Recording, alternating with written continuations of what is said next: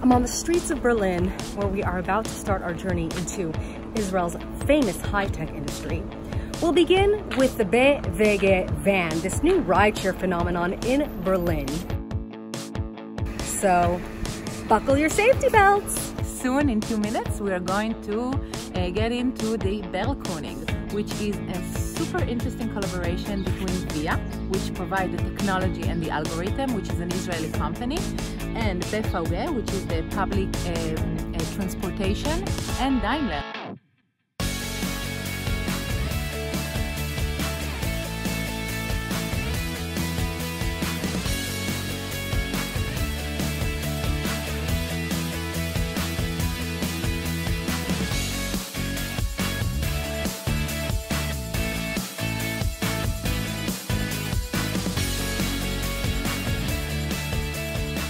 There's a lot of hype about Israel's Startup Nation.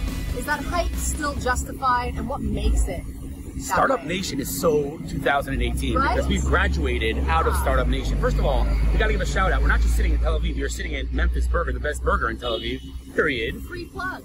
I'm a little bit tired of the whole Startup Nation thing, because what's a startup? A startup is you build a venture and then you sell it, but you don't let it come to fruition. You don't let it mature. And that's not what Israel's about anymore. There's endless unicorns, billion-dollar companies, sustainable businesses, Wix and Waze and Mobileye and Iron Source and Orcam and Apps Flyer and similar. I can go on for hours. And so we're not about building startups. We're about building large, sustainable businesses. And the unique thing that I think today is true that wasn't once true is that Israel used to dominate in the cybersecurity space, right? We were known because of the military. We always led the way in cyber. But today, there's pretty much not a vertical of technology in which Israel is not dominant. And when I say dominant, I mean either number one or number two in the world. And whether it's drones, mobility, transportation, enterprise, big data, the works. Oh. You want to know what I'm ordering? Yes, an egg on top of the burger. So it's all about being spontaneous, you know? Well, that's part of the secret of success here. Like, I don't think this would happen in Germany. That was a good segue. The world's largest R&D center for autonomous transportation is being built in Jerusalem right now, as we speak. So Israel's leading the way. Obviously, Mobileye was acquired for $15.3 billion by Intel. That's a Jerusalem-based company. And now their founders are, after they gave eyes to cars, now they're giving eyes to people who are visually impaired and can't see or blind, with Orcam, another billion-dollar company that has a device you put on your glasses and can tell you who's walking towards you. It can let you point at a newspaper and reads the newspaper to you if you can't see. It's remarkable.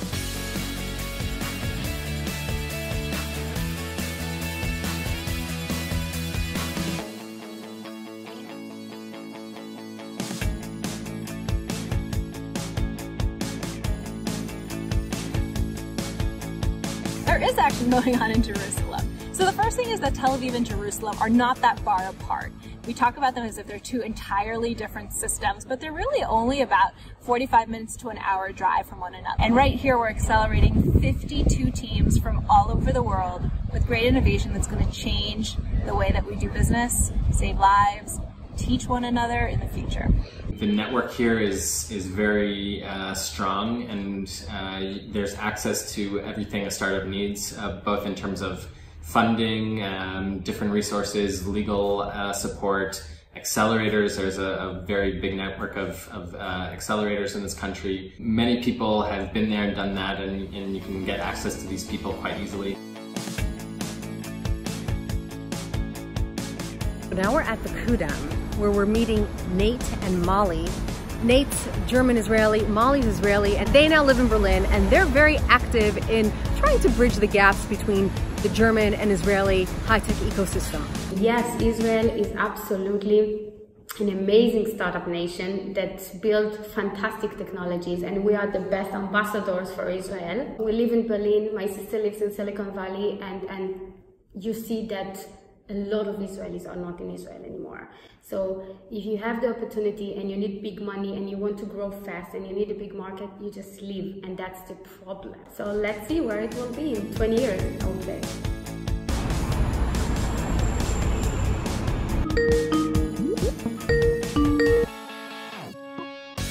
Hi. I think Israel is still a startup nation, at least when it comes to the brand, outside of Israel, and I speak mainly for Germany. There's still a very strong appeal to the Israeli startup vibe.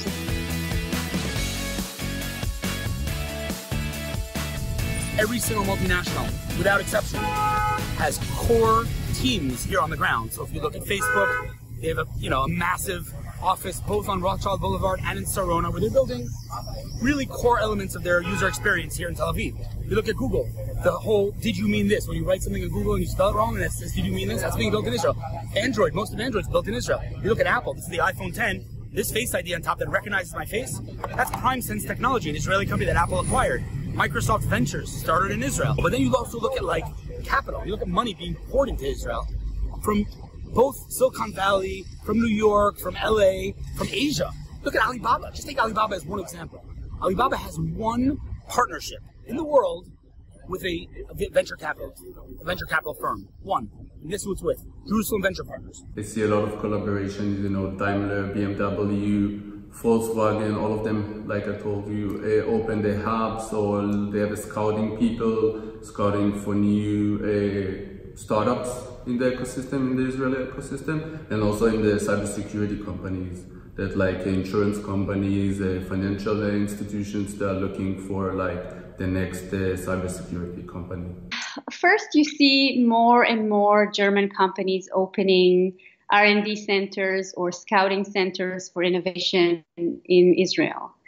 I think that at least half of the big DAX 30 companies in Germany have working relations with Israel. Some acquired Israeli companies. So it's definitely a trend that is becoming more and more common. And we do actually start getting more requests from Israeli startups looking for funding in Germany. So I do believe that this is also something that you will see more and more German VCs investing in Israeli companies.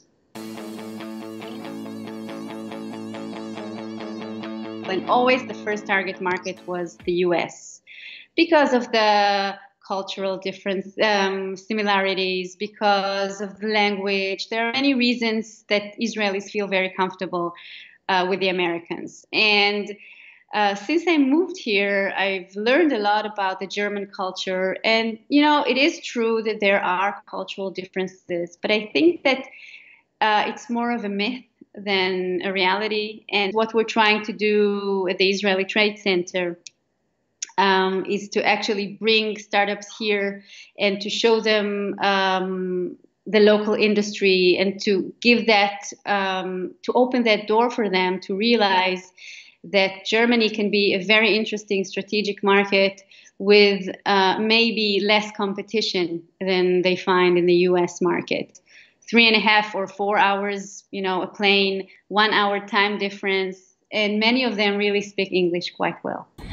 So we've had some entrepreneurs who've applied to the program from Germany. We've hosted delegations from Cologne and from Berlin here at Mass Challenge. We'd love to think about ways to better connect. There's no doubt that Germany is a unique home for Israeli startups specifically, because it feels like there's a lot of similarities. There's a young vibe. It's really in the center of activities in Europe, and there's so much potential for growth based on the companies that are already in Germany. So the German institutions, whether it's in the automotive sector, the manufacturing sector, and the industrial sector, that are right now looking to connect with Israeli innovators. And we know that Israel can I would say develop and provide fantastic smart technologies, and Germany is amazing infrastructure, industry, money-wise, and also brain-wise. The connection are natural. I think the German companies and corporate, if they wish to work with Israeli startups, they need to understand that Israelis like to see things moving very, very fast. They don't have the patience to wait for long processes and to wait a lot of time until something will happen, because in a way, in a startup life, the life cycle is very, very short. Since I'm here, I learned how to be patient. The big things are taking time. It's not like "yeh beseder," everything will be okay. That's not the right way to manage business. So as an Israeli, we have a lot to learn, but as a German, we also have a lot to, be much more open and test things faster.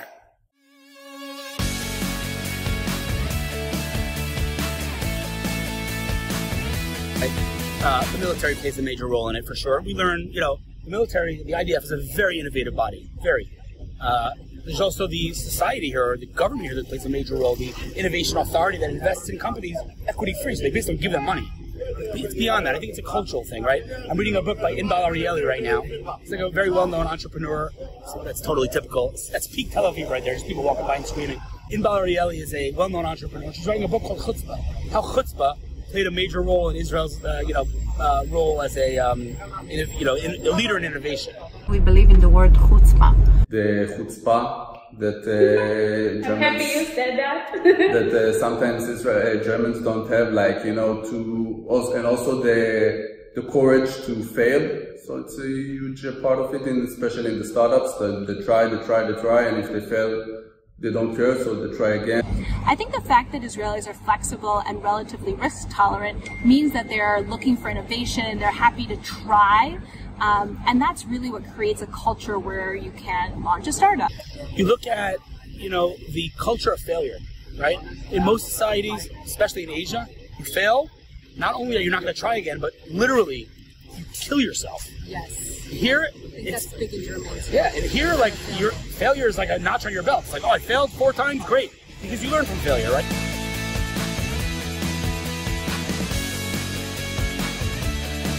This is a perfect place to interview on a hot day. Exactly. Air conditioned. Let's show the burger now. What? That was really fast too. Look at that. Nobody. Oh yeah. Oh yeah. That's not what I'm bacon. talking about. That's not real. That is not bacon.